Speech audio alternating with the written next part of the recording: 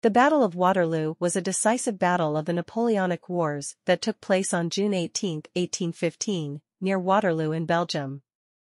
It was fought between the French army under Napoleon Bonaparte and the Allied armies of the Seventh Coalition, led by the Duke of Wellington of the United Kingdom and Gebhard Leberecht von Blücher of Prussia. The battle was the culmination of the Hundred Days Campaign, a period of renewed French aggression that began when Napoleon escaped from exile on Elba. The French army was outnumbered by the Allied forces, but it was still a formidable opponent. Napoleon had a reputation for strategic brilliance, and his troops were well-trained and motivated. The Allies, on the other hand, were a diverse group of soldiers from different countries, with different languages and cultures. They were led by two experienced commanders, but they had never fought together before.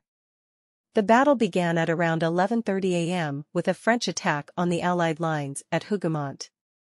The attack was initially successful, but the Allies eventually repelled the French.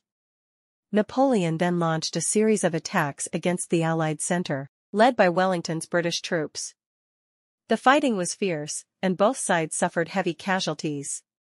In the late afternoon, the Prussian army arrived on the battlefield and attacked the French flank. This attack proved decisive, and the French were forced to retreat. The battle ended around 8 p.m., with the French army in full retreat.